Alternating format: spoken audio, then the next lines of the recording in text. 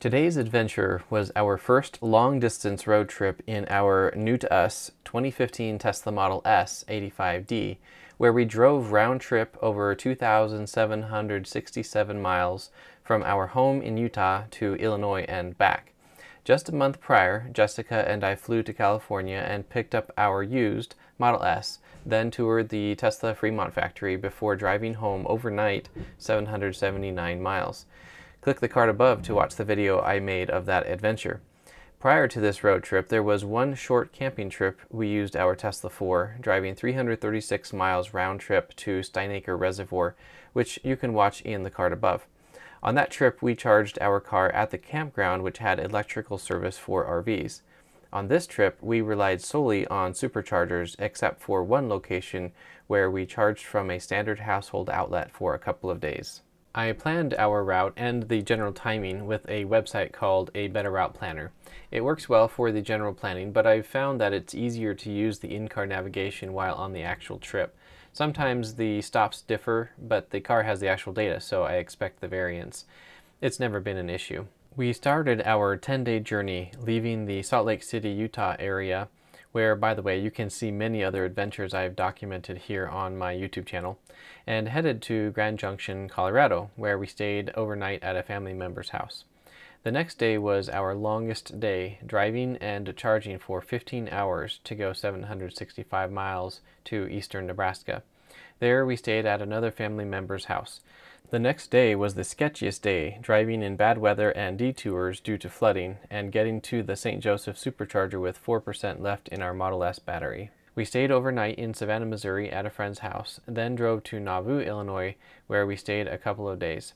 Then we drove to the Iowa City supercharger before heading back to family in Nebraska for a couple of days, where we visited the Omaha, Nebraska Zoo and some other sites, before heading back through Grand Junction, Colorado and home again.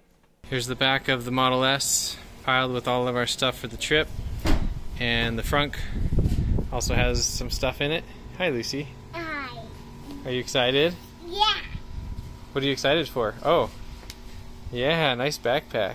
And I got a pony bag in my backpack, and ponies inside the pony bag. Lucy, what did you just help me do? I helped you do the tires. Good job. Hey Clara, are you ready for this adventure? Yeah. We have all of our stuff here along the floor where the kids' feet don't need the space. And here's our stuff in the front. We have some diapers for the week, some snacks and towels, and our charging extension cord and the mobile adapter. All right, girls, we're about to embark on our 3,500 mile journey. Are you ready for this?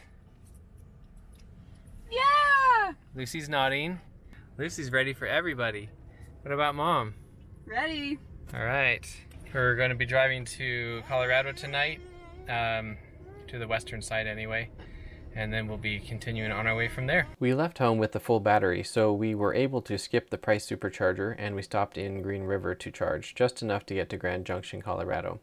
We arrived there just after 6 p.m. and picked up some dinner, which we ate while the car charged. Waiting for our Subway sandwiches took about as long as the car did to charge. Then we drove another hour and a half to Grand Junction to our relative's house. Look at it, Lydia. There's a real rainbow. Lydia, keep looking out your window. Do you see it? Yeah. What do you think? Mommy's seen a real rainbow before. You've never seen a real rainbow before? Yeah. It's so beautiful. Their house doesn't have any good electrical outlets for charging, so I left my family there and my cousin came with me, and we chatted while the car charged at the nearby supercharger. It's always best to charge the battery when it is warm, plus we needed to get an early start the next day. Alright, so we're starting day 2 now. We just left Grand Junction, Colorado, and as you can see, the views are beautiful out here in Colorado. And we have a long 14-hour day or thereabouts.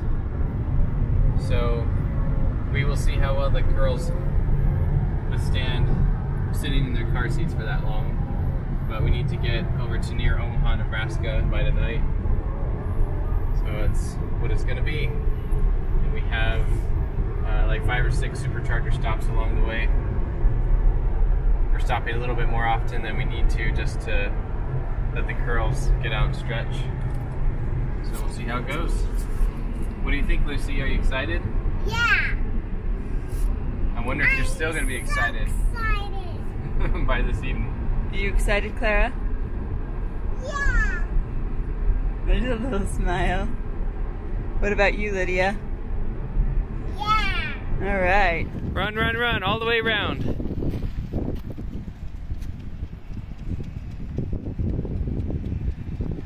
Clara's getting left behind.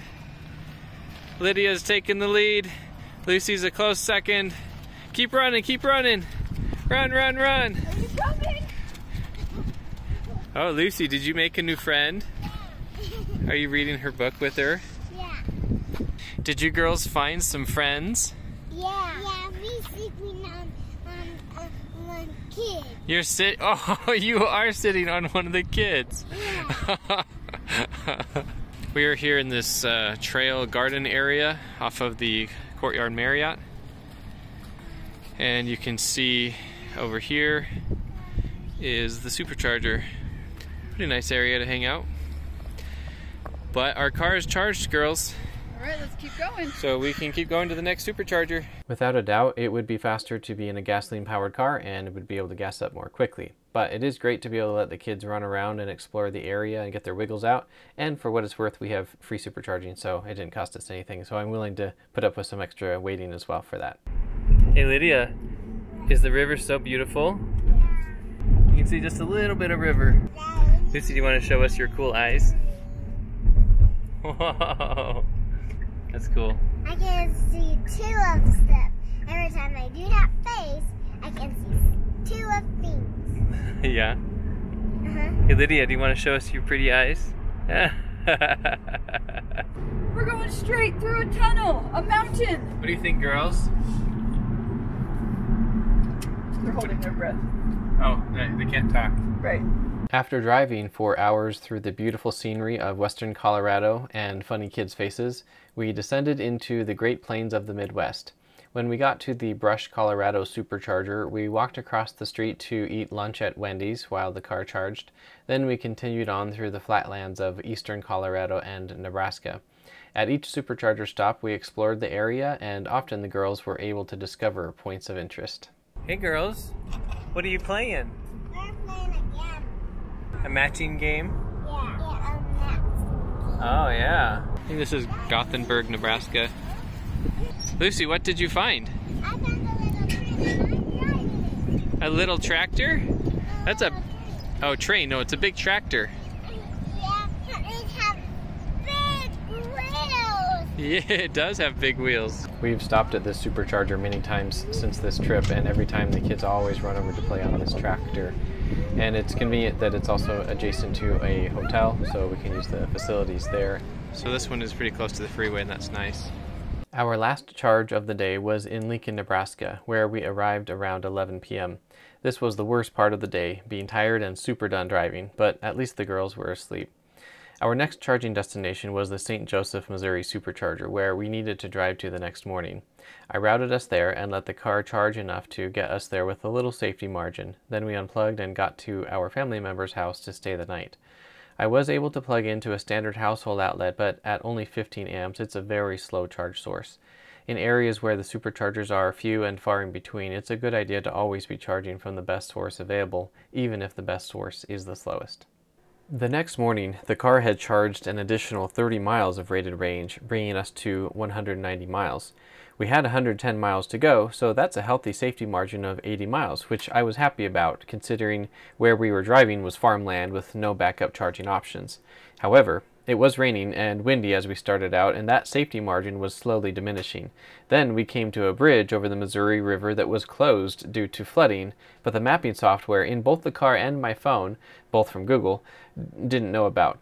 Upon changing our route, our safety margin now was concerning, as the car warned us to go slower and slower in order to reach our destination. I did just that, as well as put the car in chill mode in case that helped, and we finally reached our destination with 6% remaining on the battery. But we made it in time for the event. Afterwards, I drove to the supercharger and arrived there with 4% or 10 miles remaining of rated range on the battery. Unfortunately, because the car had been parked for 3 hours, the battery was cold, so it charged slowly. Fortunately, my brother came with me and I left the Tesla charging while we went back to the event. 2 hours and 6 minutes later, I got a notification that the charging was complete, so that was an exceptionally long charging time due to the circumstances. That day, we drove to another event in Liberty, Missouri, 53 miles south. Then we stayed overnight at a friend's house in Savannah, Missouri, 65 miles north. Lucy, where are we? We are at Grandpa's friend's house, and I'm sleeping in this bed. Good night, camera. Good night, camera. There's name on Grandpa's. We're at their house. We are. Yay! We then spent a couple hours at my parents' house, showing our kids where I grew up, before we continued on to Nauvoo, Illinois. I would say that I had the best day ever and having the best day ever. Oh, I'm so glad. Because we keep going over hills. Just look at her. Ow! Like that hill? Yeah. The only big ones tickle my tummy. I did plug in the car the night before, so we got another 30 to 40 miles of range, and then we drove through a bunch more hilly countryside. Whoa!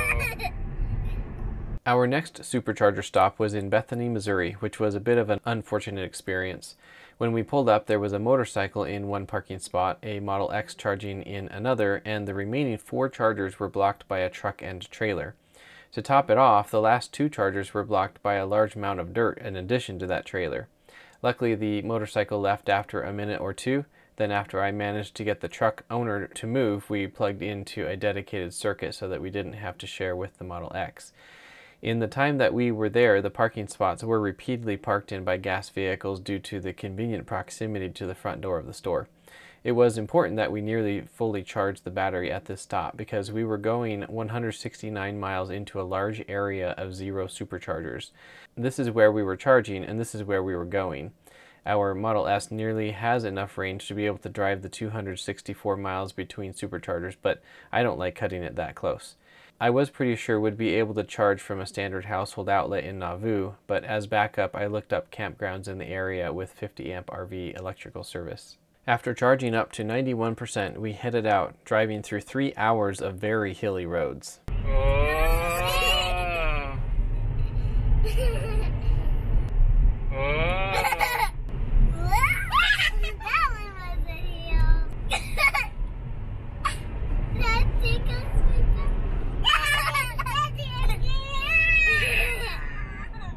We arrived in Nauvoo with 26% remaining in our battery, but we went to an event first we had tickets for. Then we headed to our accommodations where I immediately looked into where we could plug in. After a walk around the building, there were 0 electrical outlets outside, and no high-powered outlets accessible inside either, so I found the next best outlet, which was just a standard outlet inside one of the windows. This was about 6 p.m. that evening, charging at 3 miles per hour or 1.4 kilowatts. The car continued charging the entire time we were there. I forgot to start a trip meter from home, but I did in Grand Junction, and at this point we had driven 1,297 miles and used 419 kilowatt hours. The next morning we'd gained 54 miles, bringing us to 114 miles, which was just enough to get us the 96 miles to our next supercharger in Iowa City. We had another day here, so that was comforting to know that we'd be fine. We did have some other driving plans though, so we left it charging and got a ride with family to that day's activities. That evening, after 24 hours of charging, we'd gained 88 miles of rated range. Then, by the time we unplugged, 37 hours after plugging in, we had gained 143 miles. Now for a quick tour of the bunkhouse. Our trip was primarily for this family reunion, and we had 40 people staying here, so this place needed to have a lot of beds, and it delivered. Hey baby. Plus it had a fun play loft for kids and lots of kitchen space.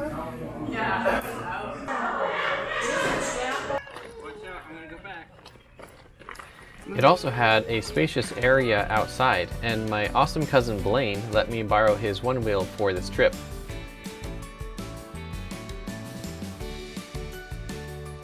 Just about any time that we were at the bunkhouse, it was either being ridden or being charged.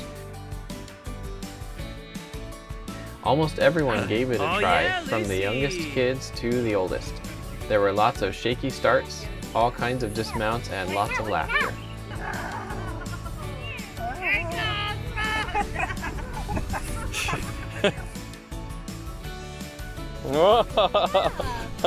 That was a good fall.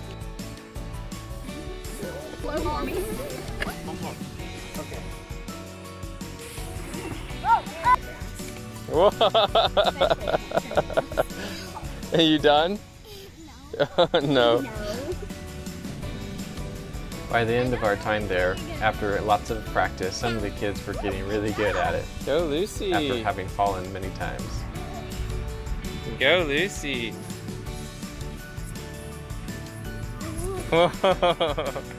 Yeah!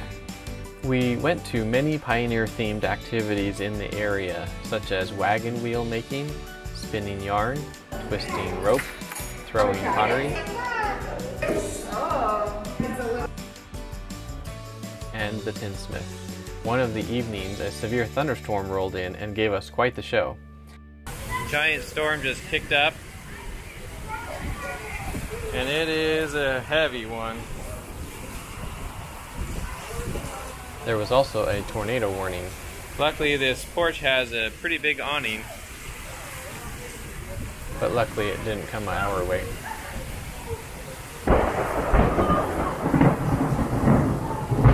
Woo! After making lots of memories with the cousins, we packed up and headed out to continue additional activities in eastern Nebraska. Due to supercharger limitations, we had to take a less direct route than those driving gas vehicles. We arrived at the Iowa City supercharger with 20% remaining on the battery, and it was located in the parking lot of a grocery store, so we picked up some food and snacks. Needless to say, at this point the girls were a little tired. We charged for 49 minutes and gained 150 miles before continuing on our way. We arrived in Des Moines with 19% or 50 miles of range remaining. We charged up to just over 70% over half an hour, then continued on to Council Bluffs, arriving there with 16% or 42 miles of range. We played on the one wheel while the car charged up to 80%. Jessica's first time on the one wheel. You're doing good!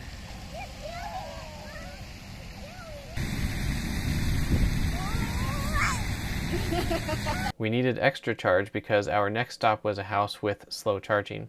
We arrived at our relative's house with 55% remaining, and we didn't plug in the car overnight because we had plans in Omaha the next day where we knew we'd be able to supercharge easily.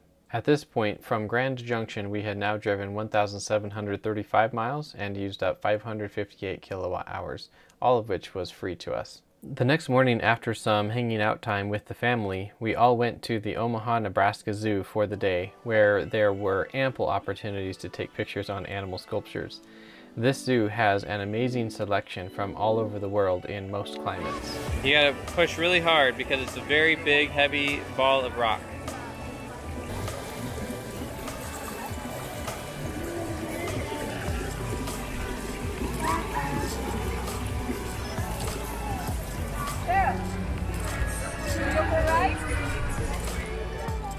Yeah. He's a frog. Oh, it's a cool frog, huh?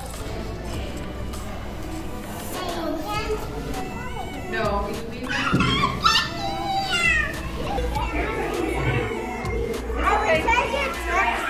Yeah. I bet he's a little slimy.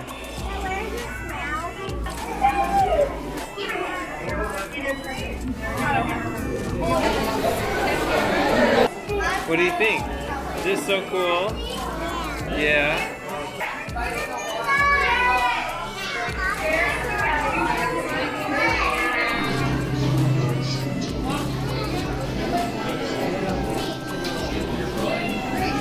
I love these fish because they're babies.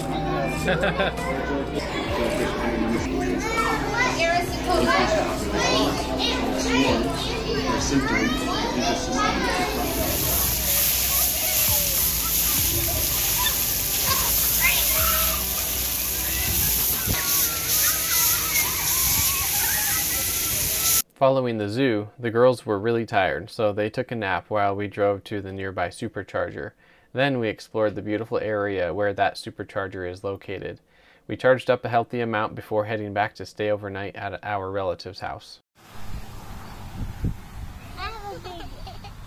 The next morning we had some more hanging out time with family before heading out to have fun on some water for the rest of the day. We had a paddle boat, a canoe, some kayaks, and lots of other flotation devices. The next day was our long travel day back to Grand Junction, Colorado. We arrived at the Lincoln, Nebraska supercharger with 16% or 41 miles of rated range. We drove to the Grand Island supercharger next, where we arrived with 20% or 48 miles of range. While the car charged, we explored the area and washed our windows. The car had enough charge at 67% to get to Gothenburg, so we unplugged and headed there. We arrived with 16% or 42 miles of range, which was only 1% less than the car had predicted. It was now lunchtime, so we ate next door at the Nebraska Barn and Grill. By the time we finished eating an hour and a half later, the car was at 98% and now was estimating getting to the Ogallala supercharger with 56% remaining. At this state of charge, the car was only charging at 8 kilowatts and the car estimated 257 miles of rated range. We arrived at the Ogallala supercharger with 50% remaining and charged for 25 minutes, getting up to 77% or 202 miles of range. At this point, it was 101 degrees Fahrenheit, and the car began to limit our air conditioning to prioritize cooling the hot battery bank while charging. I appreciate the car's software prioritizing the battery's longevity and the charge speed.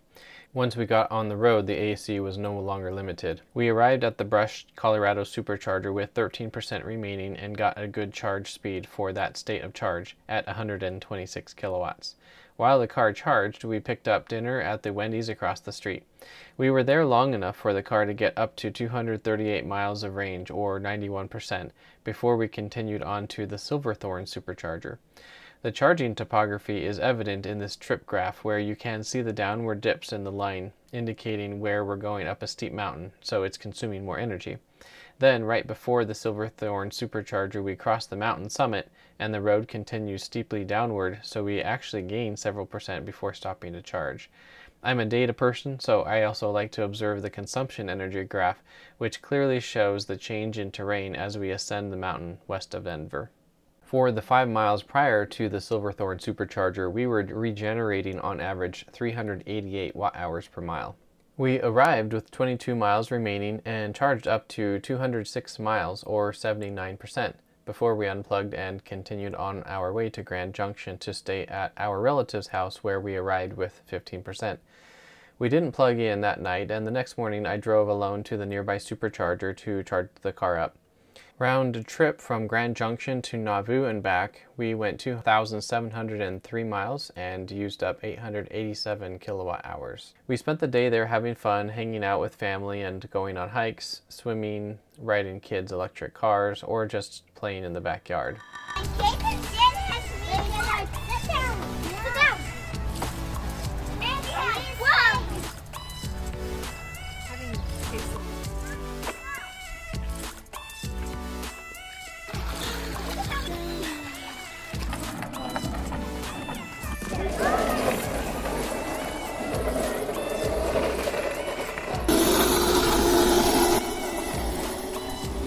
The next day, we continued playing as late in the day as we could, then we headed home. We arrived at the Green River, Utah supercharger at 6:39 p.m. with 27% remaining on the battery. We only charged for about 15 minutes before continuing on to the Price supercharger. We arrived there with around 10% remaining on the battery. After hanging out there for 45 minutes, the battery got up to 73%. Then we finally embarked on the last segment of our long journey. We got home with 37% state of charge, or 96 miles of rated range. The next day, we did some much needed cleaning on the inside and the outside of our car. The final distance from Grand Junction to Nauvoo and back home was 2,994 miles and used 987 kilowatt hours, or 329 watt hours per mile on average. I forgot to set the trip meter in the beginning and missed the first 254 miles driving from home to Grand Junction. So that's a grand total of 3,248 miles, or 1,070.62 kilowatt hours of electricity. At 10 cents per kilowatt hour, that's $107 for electricity, but superchargers are double to triple that depending on various factors. Gasoline at the time was $2.83 per gallon, so with a vehicle of 25 miles per gallon, that could have cost us around $368 of gasoline. I hope this has been helpful to see how well an electric car can facilitate a long-distance road trip with a young family. The latest electric cars can now charge double or triple our average charging speed, so it's only getting better from here. Thanks for watching, and I will see you in the next adventure video. Lucy, are you going to go somewhere, or are you just balancing on purpose? You're just learning how to balance?